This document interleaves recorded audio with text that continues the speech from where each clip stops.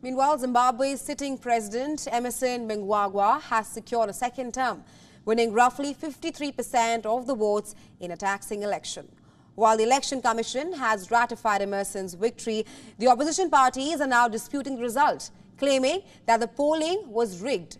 The Zimbabwe Electoral Commission confirmed the results late on Saturday, declaring Emmerson as the winner with 52.6% of the votes.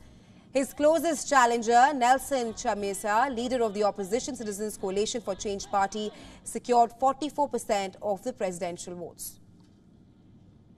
The announcement of presidential election declared him as the victor. The total votes cast were 4,560,000. Experts observing the election stated that the polling was heavily skewed in favor of Mnangagwa's ZANU-PF party, in power for more than 4 decades.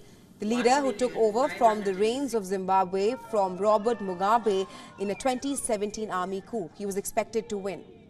Mnangagwa, nicknamed the Crocodile, an animal famed in Zimbabwean law for its stealth and ruthlessness, previously defeated Nelson Chamisa in a 2018 presidential election.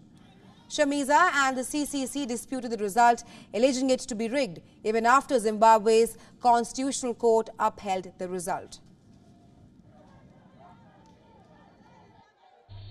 The total votes cast were 4,561,221. Total valid votes cast were 4,468,668. Total votes rejected, 92,553.